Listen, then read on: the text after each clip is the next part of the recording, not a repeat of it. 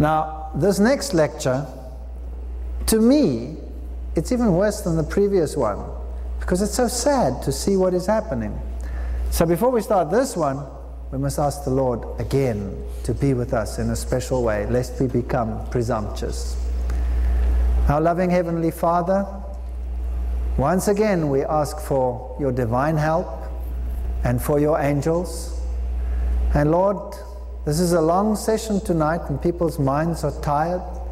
My own is also tired. So I pray that you will help us to understand and that you will enlighten our minds and give us the right speech and the right thoughts. Because Lord, this is not only going into this meeting here, but is going onto these tapes and might even go out to the whole world via the internet. And we do not want stumbling and fumbling along, so that we make an impression that would bring on dishonor to your name. So be with us tonight, Lord, and help us through this second session as well, is my prayer in Jesus' name. Amen. Amen. Gathering the children. I am and there is none beside me. I will never be a widow or suffer loss of children. Isaiah 47 verse 8. A prediction of the universal church system that says it will be the ultimate. I sit as queen, I am not a widow, and I will never mourn, Revelation 18:7. Talking about the system, the woman that rides the beast, the church that controls the political entity, the new Roman Empire, which circumvents the entire globe. Revelation 17 verse 5 calls this woman the mother of prostitutes.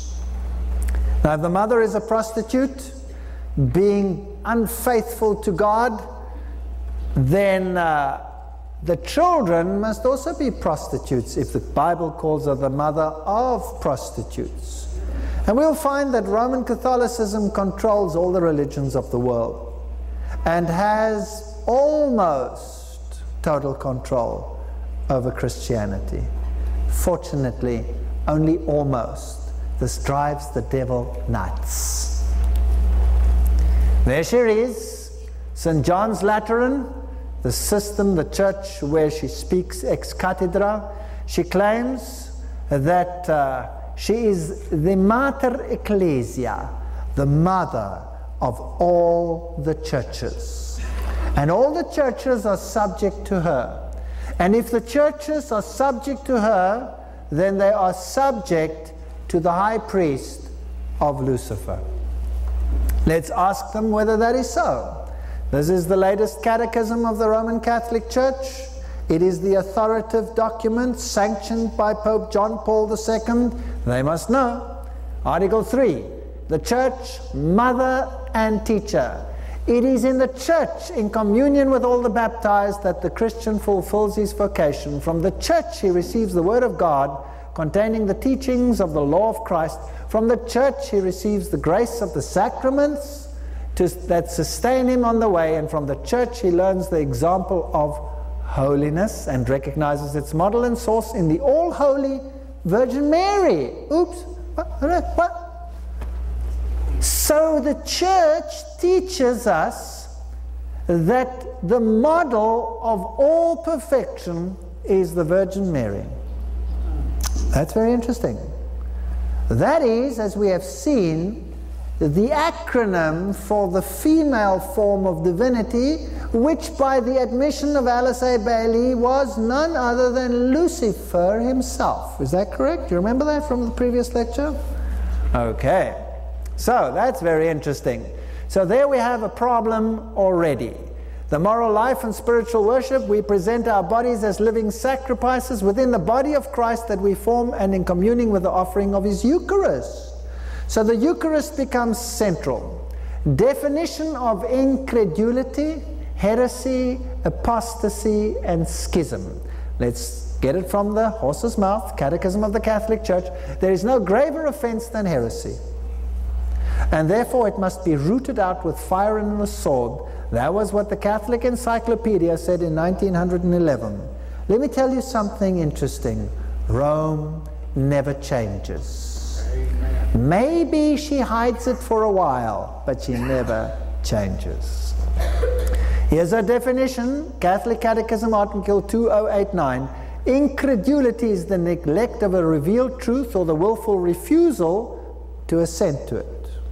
Heresy is the obstinate post-baptismal denial of some truth which must be believed with divine and Catholic faith. So if you refuse to believe something that the Catholic Church teaches, then you are a what? A heretic. And then apostasy is the total repudiation of the Christian faith, and schism is the refusal of submission to the Roman pontiff. Have you got the definition from the horse's mouth now? So, schism is the refusal of submission to the Roman pontiff, or of communion with the members of the church subject to him. If you want nothing to do with Rome, then you are in schism, and if you don't believe her, then you are a heretic. Well, I proudly stand before you as both today. Amen. Thank you.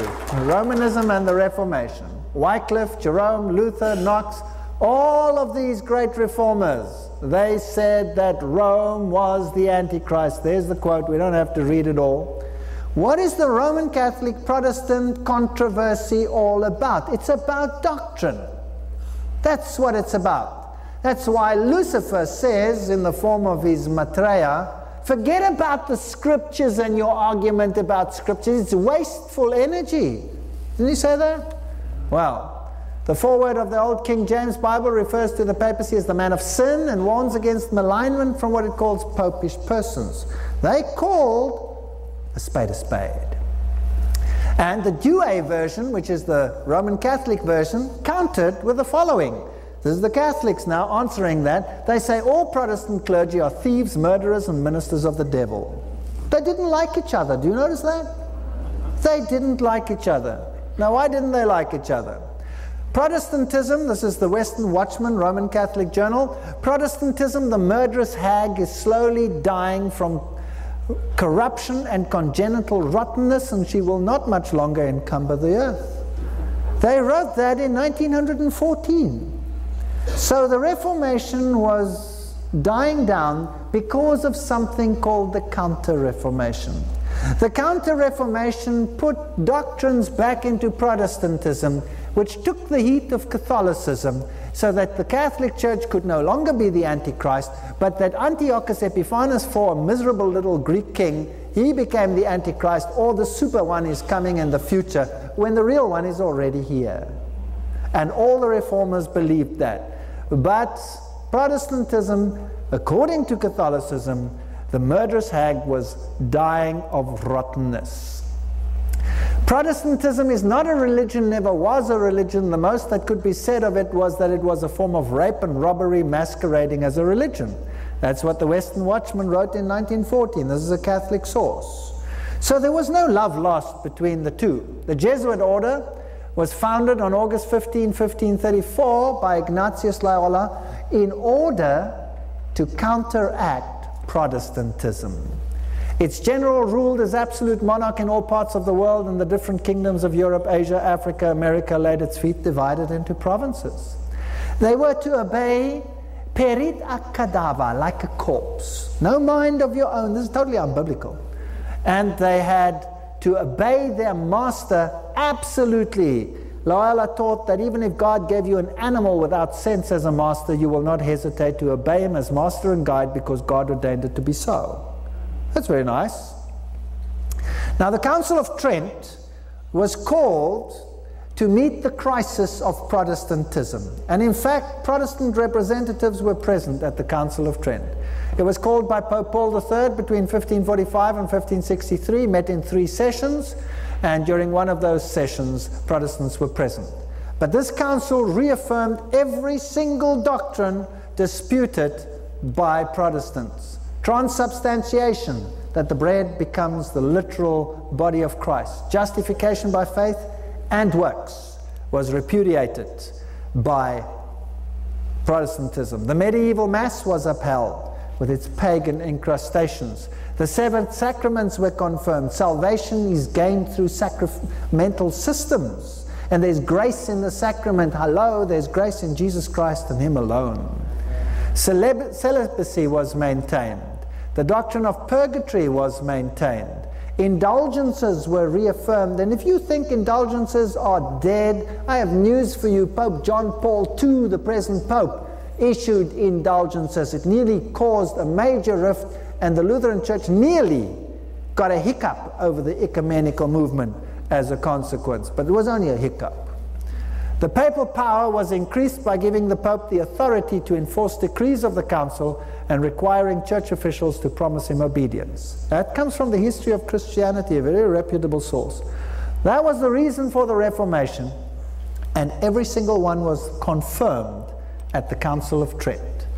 What does transubstantiation teach? Eucharist meditations, page 111, Roman Catholic source. Marvelous dignity of the priests, in their hand as in the womb of the Blessed Virgin Mary, the Son of God becomes incarnate.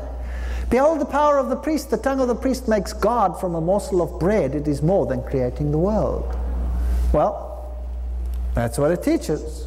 Canon 1, notice this. Council of Trent, session 13. If anyone denies that in the sacrament of the most holy Eucharist are contained truly, really, and substantially the body and blood together with the soul and divinity of the Lord Jesus Christ, and consequently the whole Christ, but says that he is in it only as a sign or a figure or a force, let him be an anathema. I'm glad to be an anathema. Because Hebrews 10:14 says, because by one sacrifice he has made perfect forever those who are being made holy. And I prefer to believe my Bible and to trust in my Jesus who paid the price at the cross. Forgiveness of sins, you remember that one? Who can forgive sins except God alone? The priest has the power of the keys, the power of delivering sinners from hell and of making them worthy of paradise and of changing them from slaves of Satan into children of God. And God himself is obligated to abide by the judgment of his priests and either not to pardon or to pardon. Catholic source. So in other words, we have a major problem here. And then we have this even bigger problem of Mary as mediatrix. In 1854, Pope Pius declared her immaculate. That means without sin. The Bible says all have sinned and fall short of the glory of God, and it says that Mary was born under the law, which means she was born under the condemnation of the law. She was like anyone else. 1951, Pope Pius XII defined and enforced the doctrine of the bodily assumption of Mary. And Catholic layman writes the following: the sinner that ventures directly to Christ comes with dread and apprehension of his wrath. But let him only employ the mediation of the Virgin with her Son, and she has only to show that Son the breasts that gave him suck, and his wrath will immediately be appeased. That's pretty sick, don't you think? Wow! Imagine a mother doing that. And the wrath is appeased, his eyes will fall out. No, that's nonsense. Now here Dave Hunt, Woman Rides the Beast, page 438, quotes the statements of the various saints regarding Mary. He falls and he is lost who has not recourse to Mary. Mary is called the gate of heaven because no one can enter that blessed kingdom without passing through her. That's exactly the opposite of what the Bible says. Now remember that Alice A. Bailey told us that the female form of this divinity is Lucifer in his androgenic form. So, the way to salvation is open to none other than through Mary. Sorry, the Bible says the opposite. The salvation of all depends on their being favored and protected by Mary. He who is protected by Mary will be saved. He who is not will be lost. Our salvation depends on thee. God will not save us without the intercession of Mary. That's not biblical. So, here in Ephesus, you can go to this place, which is an avowed fake. Everybody knows it. Even the tabloids, visionary accounts of believers to the chapel of Ephesus, Turkey, were proven forgeries. Yet Rome says this is where Mary lived. Now, here Rome says Mary lived here and she ascended into heaven, but if you belong to the Orthodox Church, You can go to Jerusalem and you can go to the grave of Mary. It's pretty confusing, eh? The one religion has a grave site there, and the other one says there is no grave. Pope Pius defined and enforced the doctrine of the bodily assumption of Mary. So by 1950, we had a goddess in heaven. Now, all who die in grace and friendship, this is the Catholic Catechism, the present one. So nobody can be confused here. The Church gives the name purgatory to the final purification. That's based on the tradition of the Church. As for lesser faults, we must believe that before the final judgment there is a purifying fire. He whose truth says that whoever utters blasphemy against the Holy Spirit will be pardoned neither in this age nor in the age to come. From this sentence we understand that certain offenses can be forgiven in this age, but certain in the age to come. Interesting. So purgatory is alive and well. Have any of these doctrines been changed by Rome? No. Let's ask the spokesman for the Catholic Church, Bonaventure Henwood, more answers to your questions, traditions, infallibility, and Scripture. What has he got to say? It follows from what has been said that the Church does not draw its knowledge of all that God has revealed from the Holy Scriptures. Tradition and Scripture. Secondly, the unbreakable bond between Scripture and tradition accounts for the fact that for Catholics, tradition is the context in which the Scriptures are to be interpreted. So which is higher, tradition or the Bible? Tradition. So nothing has changed there either. The Bible. It used to belong to prohibited books. The early Church of Antioch used the Syrian Bible. Hebrew and text is older than the Masoretic text. The Waldenses had access to those original writings. And the Turks captured Constantinople. Greek scholars brought their manuscripts to the West. So the Septuagint was made for the Alexandria Library. That's a problem. That's a problem. The Apocrypha, the hidden books. The Council of Trent in 1546 said, whoever shall not receive as sacred and canonical all these books and every part of them, as they are commonly read in the Catholic Church and are contained in the Old Vulgate Latin edition, or shall knowingly and deliberately despise the aforesaid traditions, let him be accursed. Council of Trent. I stand accursed again. I don't know what to do with all the curses anymore.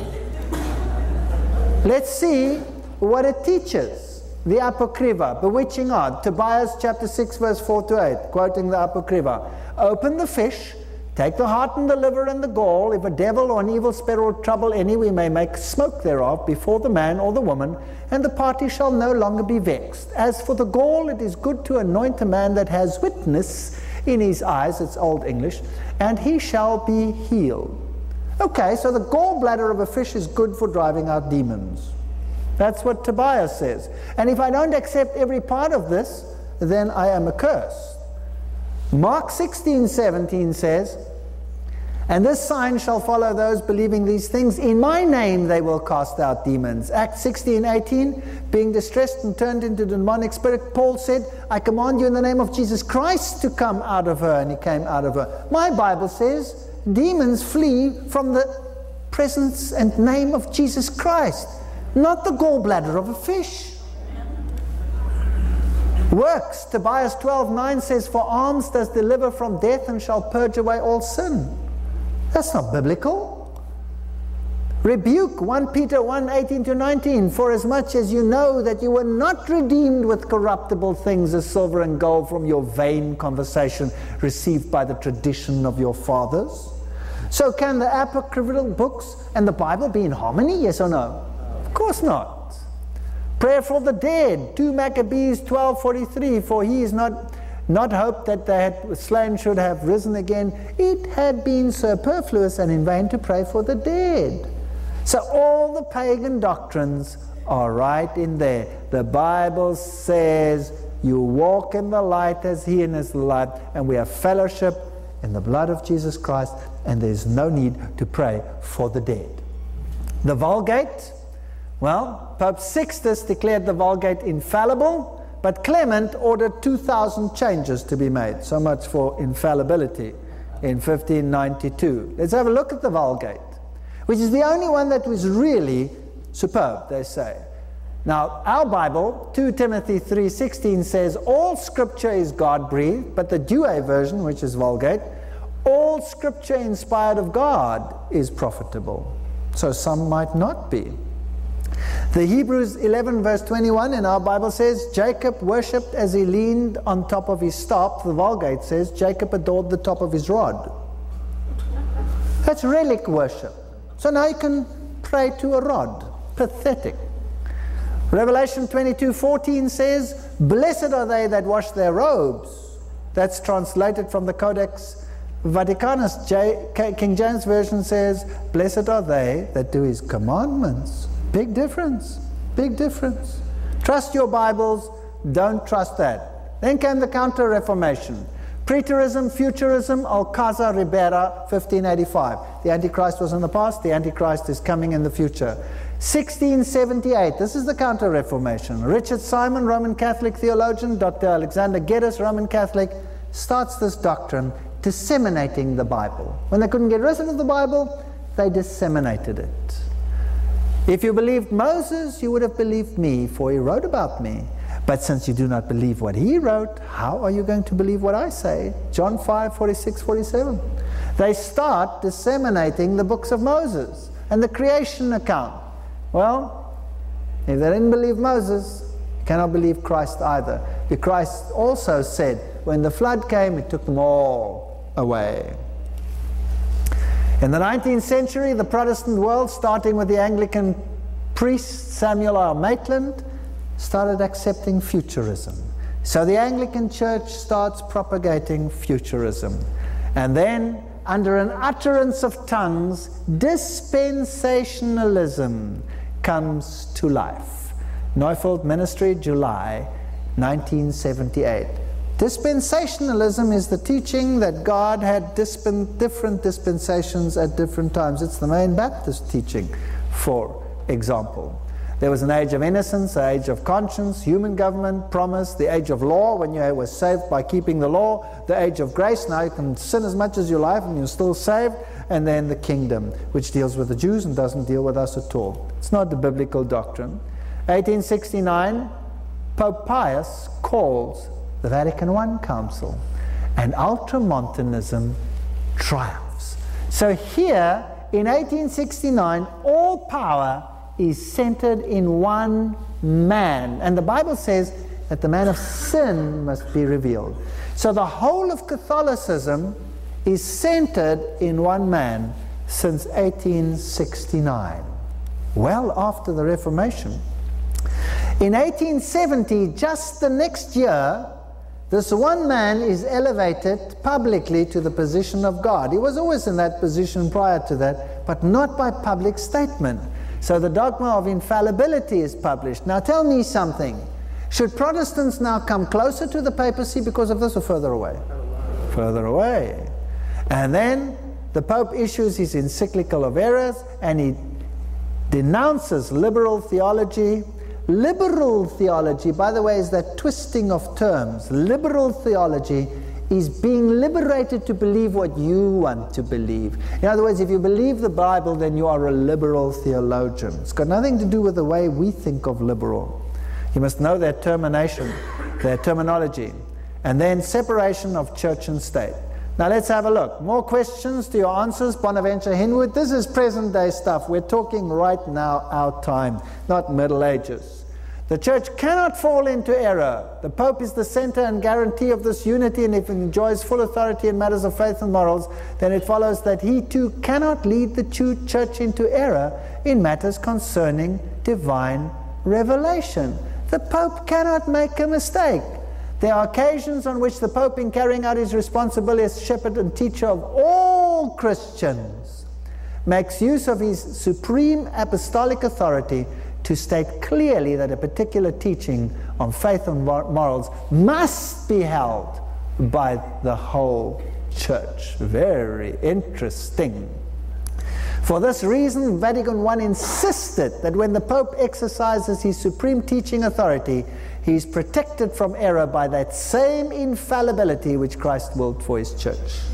So, infallibility is alive and well and living in Rome today. Now, if the Pope is infallible, and everything that's ever been said is ex cathedra, infallible, then everything stands. That's why they cannot rescind a doctrine. Now, what did Pope Boniface VIII in his Bull Unam Sanctum state? He said, the Roman Pontiff judges all men, but is judged by no one. We declare, assert, define, and pronounce. They like doing that, repeating themselves like that. To be subject to the Roman Pontiff is to every creature altogether necessary for salvation.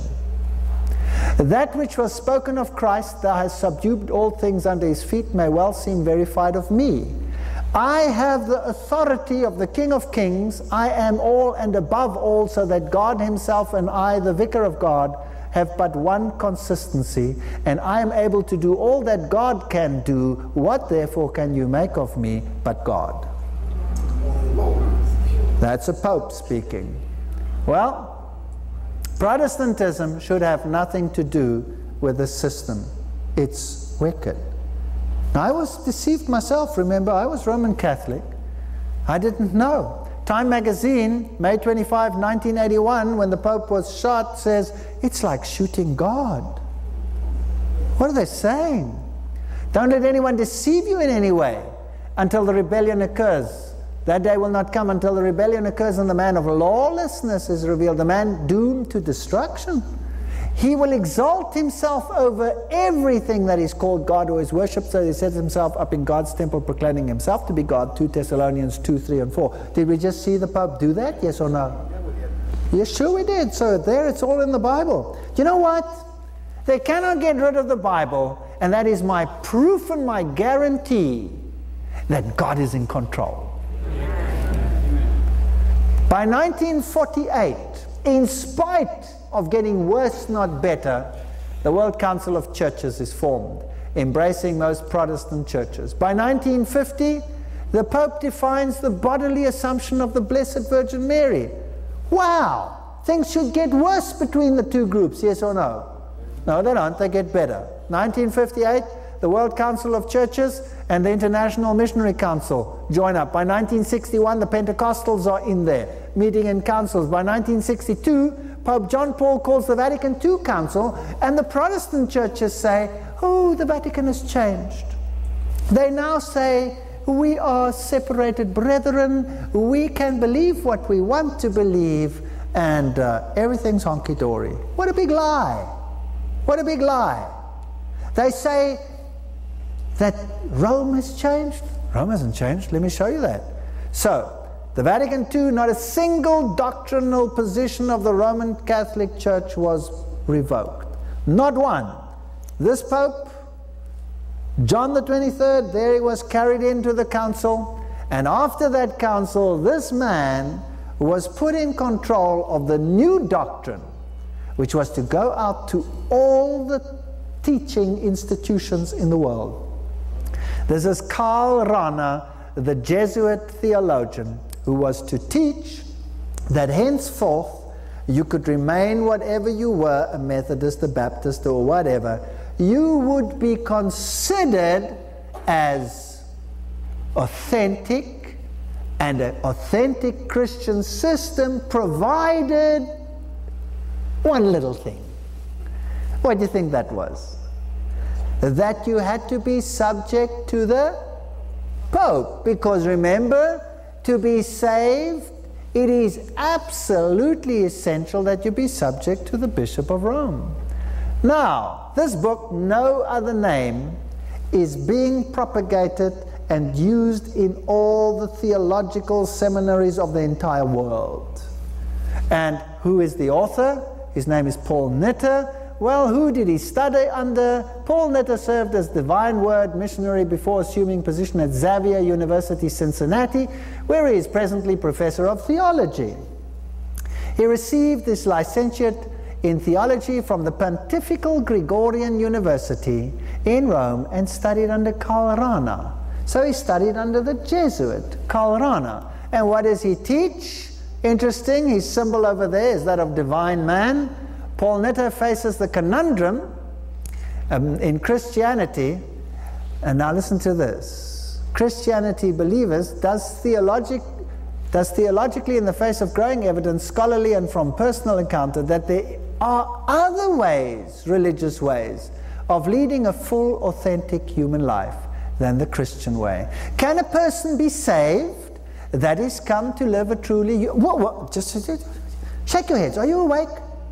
Let's read that again. Can a person be saved that is come to live a truly human life? Is that the definition of being saved? No, that's a new definition. That's a new definition. By some other name than that of Jesus Christ? Let answer is one can be saved by some other name. And then he proceeds to show how this affirmation can be squared theologically with full Christian commitment. This is first-rate creative theology. I agree with that, but it's not biblical theology, it's rubbish. Amen. So, being saved gets a new definition, and the new word is you can be saved by any name. It doesn't have to be Jesus, it can be Buddha, it can be Krishna, it can be it can be Muhammad, it can be whoever you like. That's the new theology. Then Rome's ecumenical concept. The unity of all Christians may be restored to shine forth, for all peoples are called to a single people confessing one Jesus Savior. But now remember, this Jesus is another Jesus, because he has a totally different character. And Lord, professing one faith, celebrating one Eucharistic mystery. Can we celebrate one Eucharistic mystery, yes or no? No, we cannot. All Christians should be of an ecumenical mind, especially those entrusted with teaching. And it must be introduced into all institutions of advanced learning. So the Jesuits go into all institutions of advanced learning. Now let's ask the Catechism of the Catholic Church whether Rome changed at Vatican II. Is it true that you can be saved through another church, or that there are all kinds of churches called by God? Well, Article 816 of the Catechism says, the sole church of Christ is that which our Savior after his resurrection entrusted to Peter's care, commissioning him and other apostles to extend and rule it. The church, constituted and organized as a society in the present world, subsists in the Catholic Church, which is governed by the successor of Peter and by the bishops. The Second Vatican Council decree on ecumenism explains, for it is through Christ's Catholic Church alone, which is the universal help towards salvation, that the fullness of the means of salvation can be obtained. Has Rome changed, yes or no? Then why does the Protestant world teach that they changed at Vatican II? They're saying exactly the same thing they said before. Exactly the same. Wounds to unity. In fact, this one and only Church of God, from its very beginning, there arose certain rifts which the apostles strongly censured. Where there are sins, there are divisions and schisms and heresies. So those who separated from Rome, according to this definition, were doing what? Sinning. Aha! So Protestants are sinners. Is that what the Catechism teaches? Yes or no? That's what it says. That's what it says, whether we like it or not. Towards unity. Article 820, Catechism. Christ bestowed unity on his church from the beginning. This unity, we believe, subsists in the Catholic Church as something she can never lose. So has Rome changed? Yes or no? So if you are a Protestant, and you are hearing that Rome has changed, and that all religions are accepted by Rome as equal partners, forget it. They're misinforming you. Here, everybody has to be subject to the supreme pontiff and the bishops. Priest J. Cornell, the final object of ecumenism, as Catholics conceive it, is unity in the faith, worship, and the acknowledgement of the supreme spiritual authority of the Bishop of Rome. That's it. Now, if you become subject to the Bishop of Rome, who do you subject yourself to? You are subjecting yourself to the one where the Bible says the dragon gave him his seat and his power and great authority. You are subject to Lucifer. Muslims, according to the Catechism, other religions, all nations form but one community. Let's go to Bonaventure Hinwood. He's the spokesman. He says, Vatican II teaches in several places that the Catholic Church, and it alone, is the church founded by Jesus Christ. Rome has not changed. The doctrine that is taught in the Protestant churches has changed, not Rome. Now, let's go to our time. September 5, 2000. Churches examine Vatican's statement. Churches examine the statement, the Vatican statement on other churches' defects won't end religious dialogue. Vatican is so arrogant, they do nothing without premeditating it.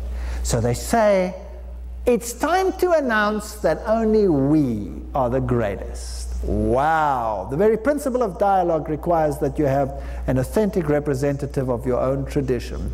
And they issue a document, this is Rome, called Dominus Iesus, and they say, other churches are no sisters of ours, the Vatican insists. September 5, 2000, the Independent. It must be always clear that the one holy Catholic and Apostolic Universal Church is not the sister but the mother of all the churches. Cardinal Ratzinger, 9/4/2000. Have we got it now? Now when the Bible says the children return to the mother, is that good news or bad news? That's bad news. Source Center shots at Rome. The reaction of Dominus Iesus. Churches are stunned by Pope's attack. Protestant church leaders express disappointment. BBC. Archbishop of Canterbury rebukes the Roman Catholic Church. Other churches are not the true faith, says the Vatican, CNN, and so it carries on.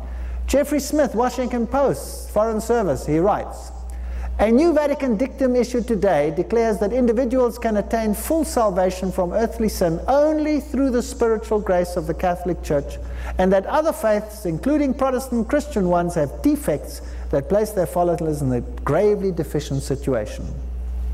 In seeking salvation, the goal, according to the top Vatican official, is to combat the so-called theology of religious pluralism, which suggests that Catholics are on a par in God's eyes with, say, Jews, Muslims, or Hindus.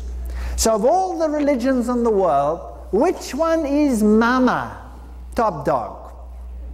The Roman Catholic Church, and every single religion in the world must be subject to Rome, and then you will have the confederacy of Lucifer on the planet. That's what the Bible teaches and what Rome is working for. Now, how do you achieve that? Any effort to be made to make Sunday a day of rest. That was Vatican II as well. So Sunday must become the primordial feast where they celebrate the Paschal mystery. This is this mystery of the victory of Lucifer over Christ, the Eucharist. Terrible thoughts. Freedom from work. Other celebrations shall not have precedence over Sunday. They're going to make Sunday so prominent you will not know what hit you. And the supreme manifestation is the Sunday assembly. That was Vatican II document. The Lord's Day. What is the Catechism of the Catholic Church teaches? Jesus rose from the dead on the first day of the week. That's Article 2174. But they tell you what it was. They say, we all gather on the day of the sun, for it is the first day. You can get everything out of the Catholic Catechism. It's beautiful. I love this book. In Christ's Passover, Sunday fulfills the spiritual truth of the Jewish Sabbath and announces man eternal rest in God. Tradition preserves the memory of the ever-timely exhortation. You get everything out of the Catholic Church. Everything. They tell you. Why? They're proud of it. We've crushed him. We've crushed him, they say. Now, musical celebration. If you want people to forget about the Bible and what it teaches, then let's change church into a party. Then you don't have to think about it. So let's have some musical celebrations. And participation should be varied as much as possible until there is one fold and one shepherd. But they tell you who the shepherd must be. Who must it be? It must be the Pope. Vatican II document. Music, popular religious songs, instruments of the particular people. The participation should be internal but must also be external. That is to show an internal participation, gestures, bodily attitudes, acclamations, responses, singing. So we must get a lively church. Hallelujah, praise the Lord, and la la la da da, and name it. And let's get going. I have nothing against music. I love music. And I'm sure the courts of heaven love music. But if music takes the place of worshiping God in spirit and in truth, then there's a problem. Now look at this. What must music be like? This is the Roman Catholic Catechism. The more emotional, the better. How I wept, deeply moved by your hymns, songs and voices that echoed through the church. What emotion I experienced in them. Those sounds flowed into my ears, distilled the truth in my heart. A feeling of devotion surged within me. Tears streamed down my face, tears that did me good. If they can get emotion to take the place of your mind, they've won. Beware of so much emotion. Any music will do. Whatever you want, I'll give it to you, says Rome. The Pope, nudging 80, goes pop with an ABBA CD. Pope goes crazy. This is the Pope's band that appeared with him on many, many stage performances. They will get the top rock band in a particular country to perform on their behalf, wherever they are. Here in your country, they got DC Talk, and here in Rome, they get the top rock band of Italy to perform. Jesus Christ being crucified on a guitar, bass trap, arts theatre. By 1967, the faculty and students of the Catholic Duquesne University prayed for an outpouring of the Spirit and received it, and the charismatic movement in the Catholic Church was born. By 1968, the World Council of Churches came together. Catholic observers were there. Remember, Rome is never a member of the ecumenical movement because she's the mama. The children have to come to her. She doesn't have to go to the children. By 1975, things started happening. The Pope started speaking in tongues. Paul VI praised the spiritual renewal. And Christianity Today, June 6, 1975, writes this about his speech. Bishops, archbishops, cardinals struggling to keep their hats in place, sang and danced in ecstasy, embracing one another, raising their arms to heaven, and Pope Paul VI's address was punctuated with ecstatics. The Pope becomes a tongue-speaking Pope. Question: if tongue-speaking is something that even the Pope did, is it something that you would really seek to receive? No. The Lutheran Church by 1974 held communal masses with Rome. They're coming together, not in truth but in error. And then it published its papal primacy and the universal church. Lutherans start acknowledging the Pope as primate. Congregational, Presbyterian, Methodist, these churches are negotiating reunification with the Anglican Church, and the latter with Rome. Colin Buchanan writes, the emergence of the Church of Rome as partner in ecumenical discussions, the impact of the charismatic movement has totally changed ecumenical relationships. So this movement of this very lively form of church worship has obliterated the doctrinal differences in Catholics speaking tongues and non-Catholics speaking tongues and Muslims speaking tongues and Hindus frequently speak in tongues and shamans speak in tongues and witch doctors speak in tongues. It's a normal thing in pagan religions. Here they all come together and they form one, but not one in truth. By 1975 they issue a common catechism, the Roman Catholic Church and the Protestants, and they decry the Decalogue. They say many of the statements in the Bible were put in the mouth of Jesus, things that Jesus never said. They question his physical resurrection, just like they're doing now. And by 1977, the Anglican Church says, it seems appropriate that in any future union, a universal primacy, such as has been described, must be held by the Roman See. So the Pope must be the primate. By 1989, they're ready to sign. Runcie travels to Rome, he negotiates with the Archbishop, and then they sign the document. The Pope is head of the Anglican Church. They give the Masonic signal, hands across the seas. The rift between Protestantism and Catholicism is over. The Queen stands for the same system. The man in black meets the man in white. The Queen visits the Pope dressed in black, the color of repentance, and all become one. And Rome marches through the streets of the British Isles proclaiming the soil as hers. The next bishop to take over from Ranci is Carey, and he's a tongue speaker. There, practices speaking in tongues and other gifts of the Holy Spirit. Romeward bound.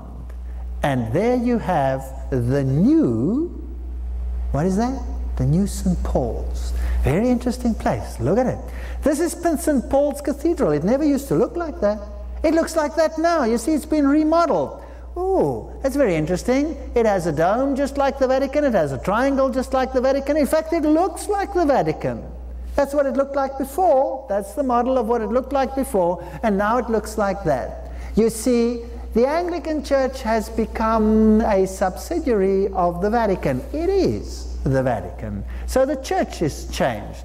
What is there inside? Pagan gods. If you look down the aisle, you have the black and white squares, and ooh, what is that? Bernini's canopy, the Roman Catholic St. Peter's canopy, altar, duplicated there in the Protestant church, and look up at the ceiling, and what do you see? Wow!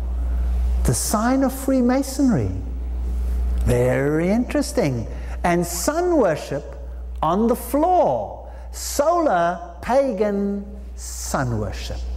Practiced in St. Paul's Cathedral in London. Protestantism returns to the prostitute mother and adopts the religion of Lucifer. The people don't know it. Many of them are worshipping according to their best conscience, but the system knows exactly what they're doing. On the floor of the cathedral, you'll have the Druidish symbols of witchcraft. And you'll have the symbols, those are my feet, by the way. I don't know why I got those in the picture, of sun, moon, and star worship. Interesting, isn't it? Then you have the symbols of Lucifer on the floor, the symbols of pagan peacock worship with the triangle, the all-seeing eye of Lucifer within the circle of his divinity. You have the hexagram, you have the cross, you have the red dot, everything is there, plus you have the dead bodies underneath, and you have the new regalia, the symbols of the sun, Isis, Horus, Sep, on the cloaks of Protestantism. And used for the Mass, you worship Isis, Horus, Sep. Interesting. The symbol of the giving of the flesh, same as in Catholicism. Pope John the 23rd was moved by God to summon the council, said the present Pope. He says, by the year 2000, we must be more united. So, Ndugani talks on meeting the Pope. For unity, all churches must accept papal authority. 1995, all churches. And the Bible says, all that dwell upon the earth shall worship him. That means obey him, whose names are not written in the book of life of the Lamb, slain from the foundation of the world. Revelation 13:8. Choose thee this day. If we go to Rome, we become subject to Rome, and we will be blotted out of the book of life. Well, we have a hard choice to make. A very hard choice to make. I was disgusted when I went to Germany and walked into the Dom zu Berlin, which is the top Lutheran church, the mother church of the Lutheran church. And there I found the Catholic candles and this picture. And who was on it? Mary, being venerated. Then Weltbild showed the picture of Martin Luther shaking hands with the Pope. And the Pope went in 1980 and visited Germany, and he prayed for unity. Ecumenism is an urgent task.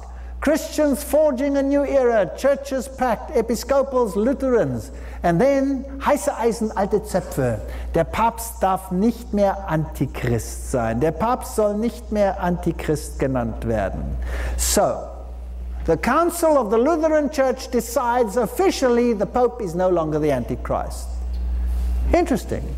Interesting. And what happens then? Half a millennium rift comes together. Lutherans and Catholic reach agreements on issues that once split them. Churches end 500-year rift. And then I nearly died of a heart attack. Germany calls to ask, forgive Luther. Hello. End of the Reformation. They come together. And here you have the African, the church in the main church in South Africa. This man was assassinated, by the way. This is the NG Church, the Dutch Reformed Church, which is the same as the Presbyterian Church. It's exactly the same. It's Calvinism. They decide to follow Rome. And this church is fascinating because on this side the Protestants meet, they have the same steeple, and on that side the Catholic meets. One big happy family. Masonic icon to Tua Algoma. Praying in front of an icon is akin to having a direct line to a saint. And the Knights of Columbus in the United States and in Canada send the icons to the churches, and everyone is happy. Joint declaration of Lutherans and Catholics. And if you read that document, it's brilliantly written. And now you've got to get the minds of the people away from doctrine. And so, Theologen sollen lebendiger werden. Theologists want to become livelier. More party in the church, more swinging of the hands, more singing of the lyrics, more dancing, more doing whatever it takes except preach the word. And we'll walk together in unity. And what is it that's bringing about this unity? The charismatic movement is the best hope for renewal in the church. In the closing decades of the century, said Christianity, the history of Christianity. And Professor Hollenweger, Birmingham, says, already by bringing together Roman Catholics and Protestants, the charismatic movement has worked miracles. Now I have a question for you, and I want you to think carefully. If the charismatic movement is the glue that is gluing all the churches together, is it from God or is it from another source? Then what's happening here in your state? The charismatic wave of unity amongst SA churches, Anglicans, Roman Catholics. Suddenly there appeared an open door at which members from two different poles, the Pentecostals and the Orthodox churches, are finding a point of meeting. You see, if you join up as a consequence of liturgy, then you can all be one. If everybody is struck with speaking in tongues, well, same spirit. Happiness is. So, the time is more than ripe to look at what we have in common and not what divides us. Pastor Justus Duplessis was the first coordinator of all the charismatic churches in the world, and he was the leader of the charismatic churches, and he said, let's forge better meetings with Rome. Dirk Hatting said the same, Beyers Naudé said the same, Stanley Magoba said the same, and then we have the great movements of these annual get-togethers, spirit of tragic deaths, spirit of victims of tragic death. Chung Kyung Kung, theology professor, minister of the Presbyterian Church, South Korea, gave the second keynote address to the two-part theological introduction to the assembly theme. So this is the World Council of Churches coming together. This lady appears on the stage. She's dressed in white, and she calls the spirit of the dead up. Hagar, Uriah, the babies killed by Herod, Joan of Arc, Jewish people killed, Martin Luther King, Malcolm X, and finally she calls the spirit of the liberator, Jesus Christ, from the dead as well. Wow! That's Spiritism practiced by the World Council of Churches.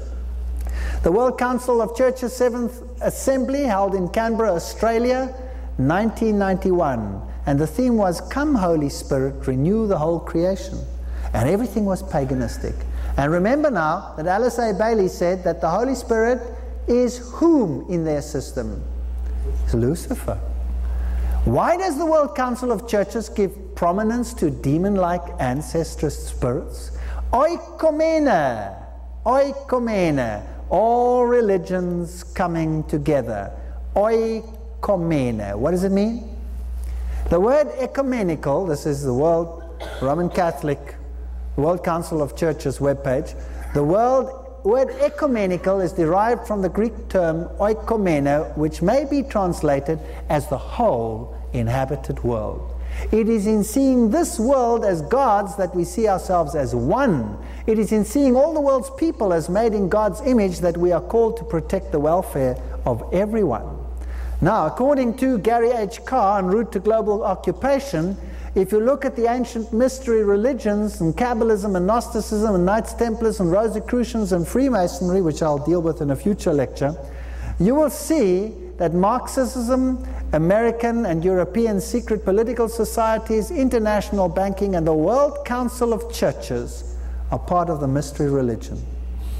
So that is why they are teaching error and lies. Bringing ancestors to the Mass, no problem.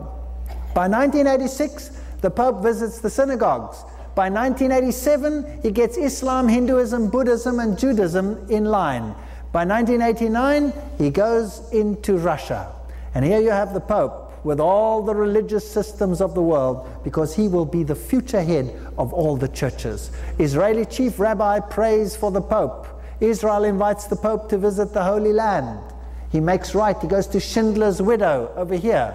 This is the Rabbi Robert Jacobs, one of the prime people in Judaism. Let's see what he has to say about the Pope. And in 1965, Vatican II changed that. James said the Second Vatican Council marked an historic turnaround for Catholic-Jewish relations, and he said John Paul II has done extraordinary things to show respect for Judaism. He was the first pope to visit a synagogue. No pope in Roman history has ever done what he has done. It gives all Jews a feeling that for the first time in Christian church history, Judaism is appreciated as having its own integrity and is not mean. I think it is a tremendous privilege to meet the extraordinary Pope. All right, so Judaism is happy with this Pope. And when the Pope came to this country, this man was the spokesman. They will blossom with abundant flowers and rejoice with joyful song. If you thought Kabbalism was not subject to the Pope, I have news for you. Here's Alexei. He is the Patriarch of Moscow.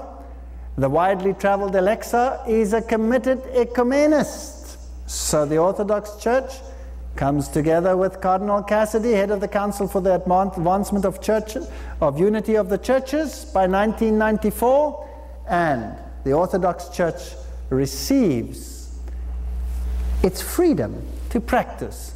And the Patriarch and the Pope meet publicly, the one subject to the other. Revival, old church, new outlook. So we have a total new religious experience. Occultism, Asian religions, Islam, Buddhism, Hinduism, Shintoism, Sakagaya, all of them. They are great expectation. The spokesman and the Archbishop and the Patriarch of the Orthodox Church subjects himself to Rome.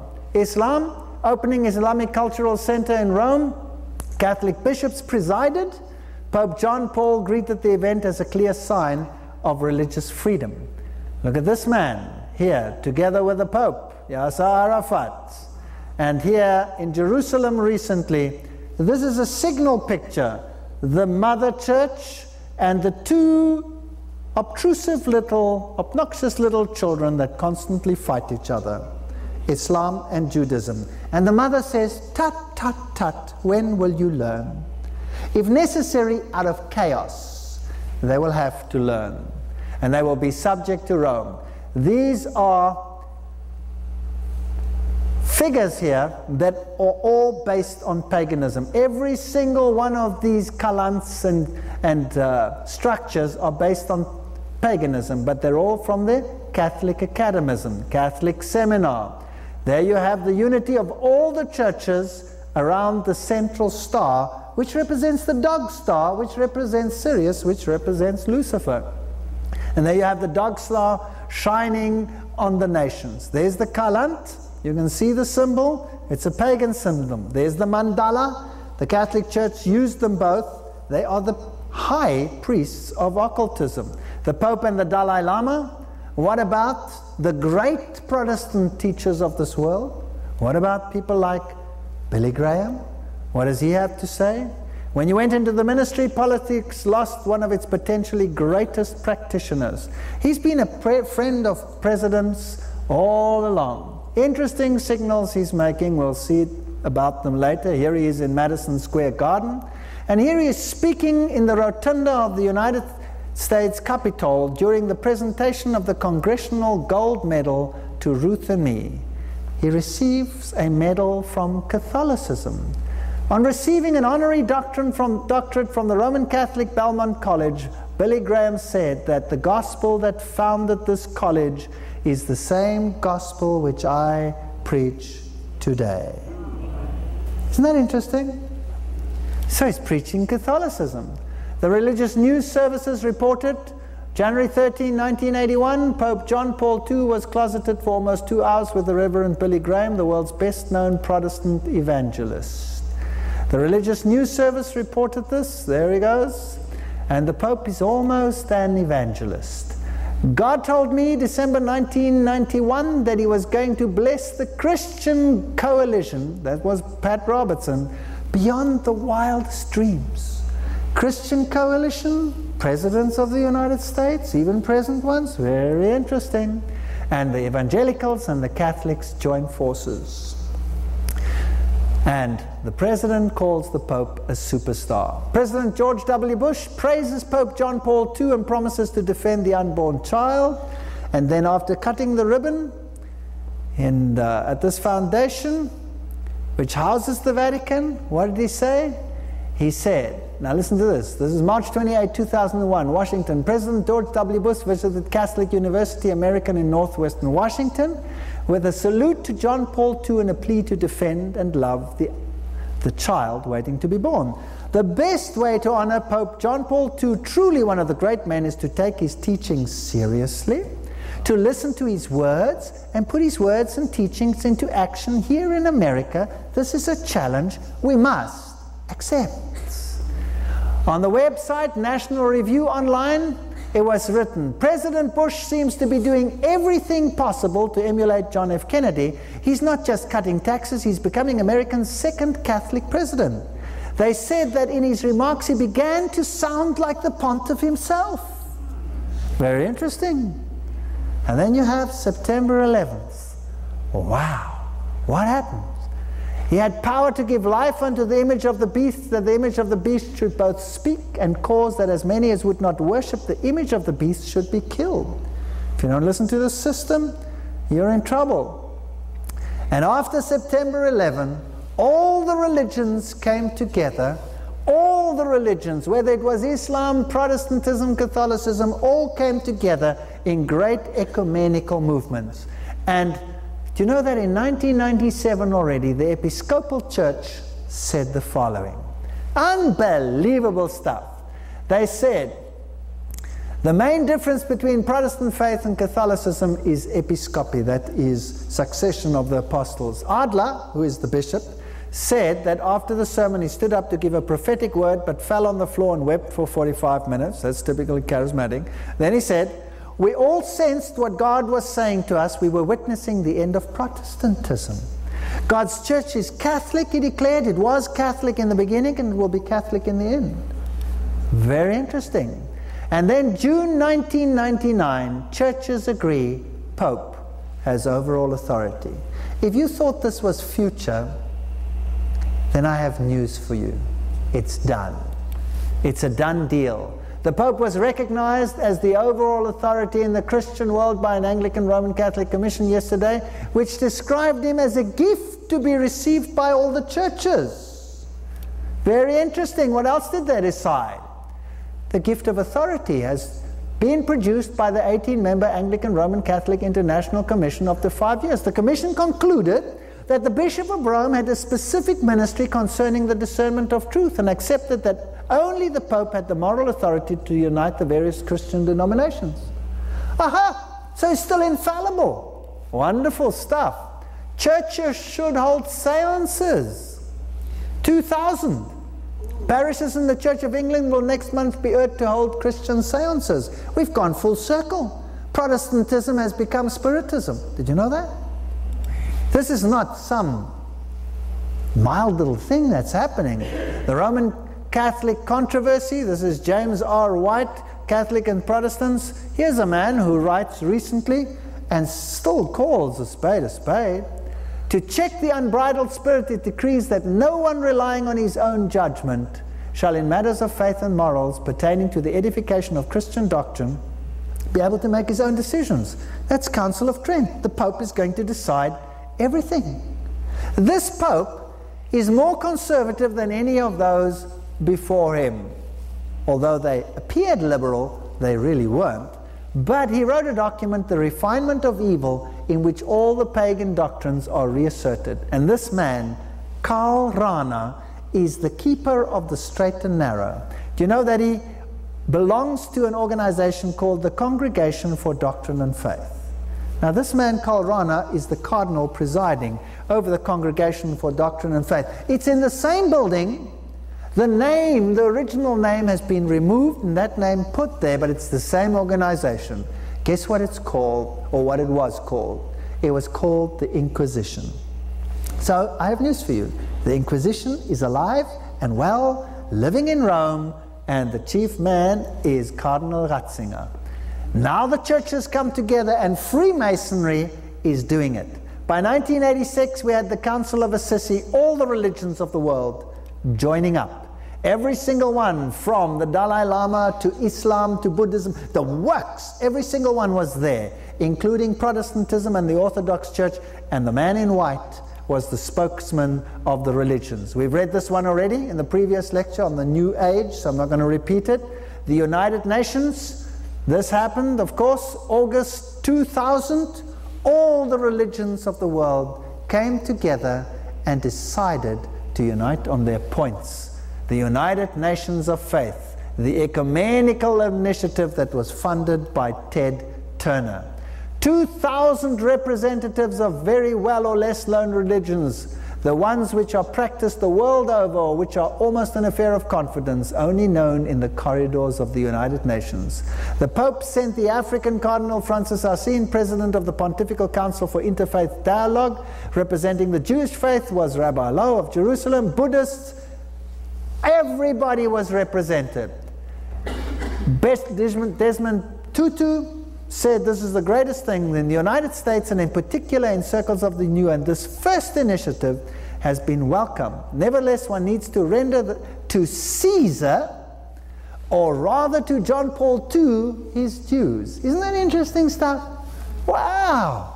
It is indeed thanks to him that the way of reconciliation was started in Assisi, 1985. Since that date, every year they have been meeting, and they've been calling it the Parliament of World Religions. And then in 2001 he visited Damascus, and he went to the Muslims, and he went to that Umayyad Mosque, there it is, where the head of John the Baptist is located, and this is where the Pope asked for reconciliation with Islam. Interesting, because the religion is basically the exact same religion that was there all this time. Just wait for this picture to change. That is what the mosque looks like inside. It is a memorable place to be, really quite stunning. Move. There's a man praying with his mantra and the repetitive prayers. Over and over, it's exactly the same of Catholicism. You thought Islam and Catholicism was something different? Exactly the same. There was the place where John the Baptist's head is kept. Islam and Catholicism, behind the scenes, are one and the same religion. They serve the same same God. And there you have it. Only the men over there, the outer court. Listen to this little video over here. This is the sound of the Umayyad Mosque.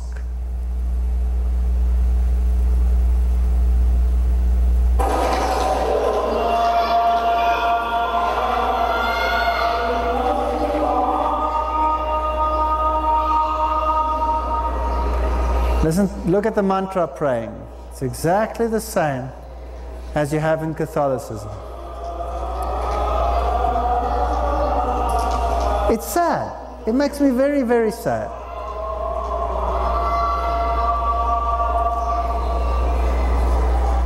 I would love to reach out to these people.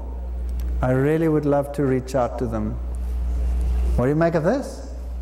The Pope kisses the Quran after an audience with the Patriarch Raphael I of Iraq. You see, the Pope is the leader, the central leader, and he is all things to all men. There is the unity, as we will have it in the new religious system, and we'll have Judaism and Buddhism and Christianity and Islam and Hinduism surrounding each other. This is the great ecumenical movement. This is the Lehman page for the World Peace Day. We have a parliament of world religions. We have a central solar worship emblem, and we have the flames all the way around it. Sun worship, the worship is going to be the worship of all the world.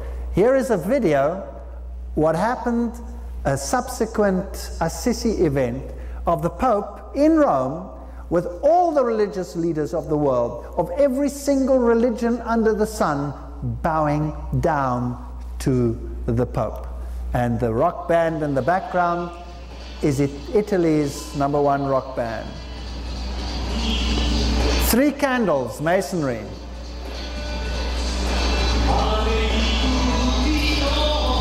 This is at the Vatican.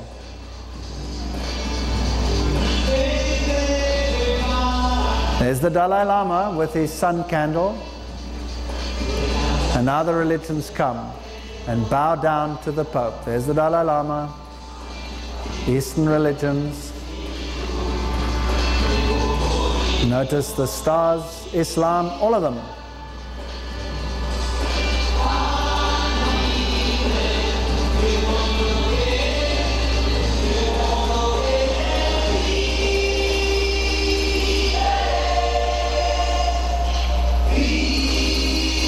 Japanese Buddhism.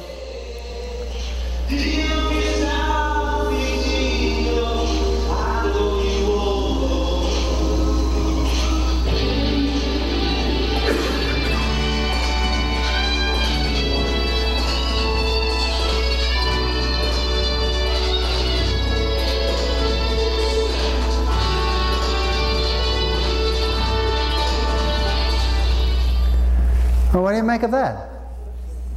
The Bible says the children will return to the mother. Have they, yes or no? Yes.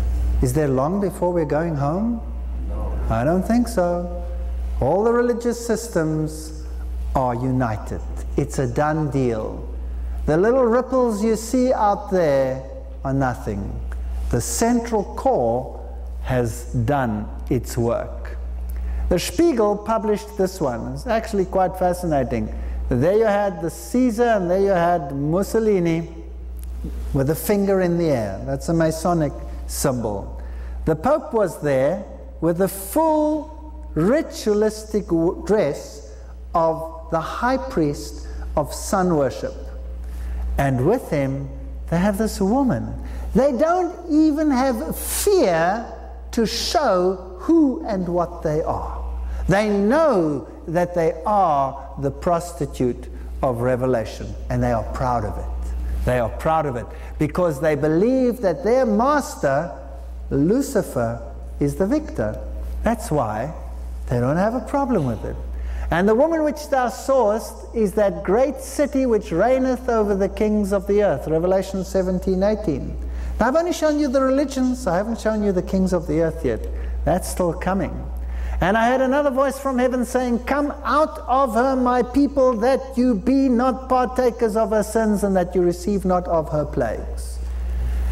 If your institution is joining up with Rome, then come out of her, my people, because you would become subject to the bishop of Rome and would become subject to the reign of Lucifer. The Bible says, separate yourselves. We can see the children have returned. Time is no more. The Maitreya is ready to come. Satan is ready to counterfeit the coming of Christ. The religions of the world are united. We need perhaps one final conflagration, one final chaos to get everyone to accept unity. God help us. But I'm confident because the Lord has predicted all these things and He has given us the way out. He has told us the way it will happen, and He has told us your bread and your water will be sure, and you are the apple of His eye. Not one hair will be bent. We have nothing to fear. It's exciting, the time we are living in. I'm not giving these lectures to make you afraid. I'm giving you these lectures to show you that it's time to wake up. Amen. And to say, Lord, come. I cannot wait for this deception and this lie to end. But we must open our mouths that the people out there can know the truth and come out too. Why should we be selfish and want to go alone to heaven? God help us. Thank you for coming. May the Lord bless you.